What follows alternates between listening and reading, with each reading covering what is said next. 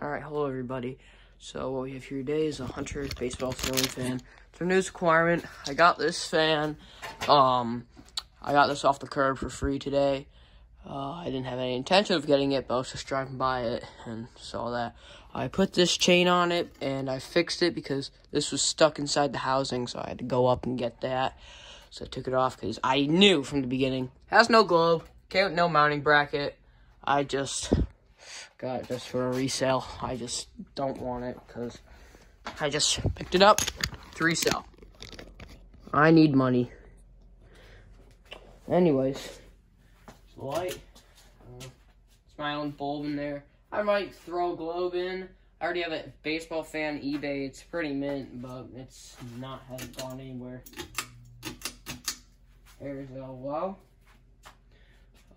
Blades are a little wonky. I don't know if it's because they're loose, but I'll see. I'm just trying to make room for better fans, and half the fans I have here I don't want. Trying to get into the good ones and, you know, get rid of these cheap ones and go get some vintage ones, you know? There's medium. It goes good. It's not bad. Good for like a kid's room or something.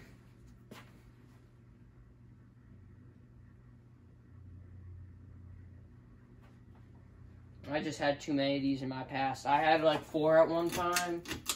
And one's on eBay. I'm only keeping one since it is from my neighbor and he's getting old and it's kind of sentimental, so.